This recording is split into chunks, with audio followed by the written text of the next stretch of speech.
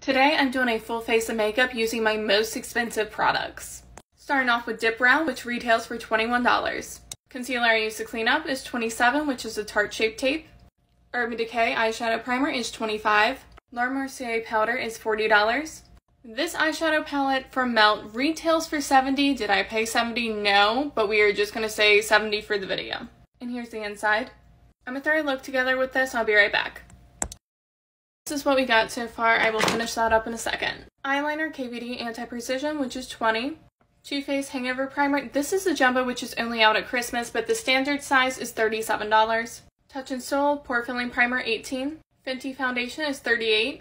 I'm going back in with Tarte Shape Tape. Laura Mercier Setting Powder. I'm going to finish the eyes real quick.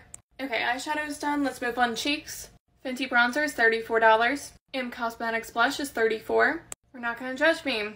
Dior Highlighter is $48.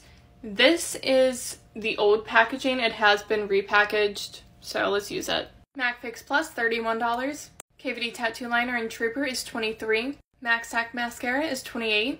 MAC Lip Liner, $19. MAC Luster Glass Lipstick is $22. Buxom Lip Gloss is $21. Benefit Gimme Brow, this is the mini, which is $14. Lunar Beauty Lashes are $15. Here's the finished look. The beauty mode is still on. I purposely left it on so when we completed the look, we could turn it off together and see how a full face of high-end makeup looks. Beauty mode is now off. Keep in mind, this is my most expensive makeup on my face. In every category, this is the most expensive that I own.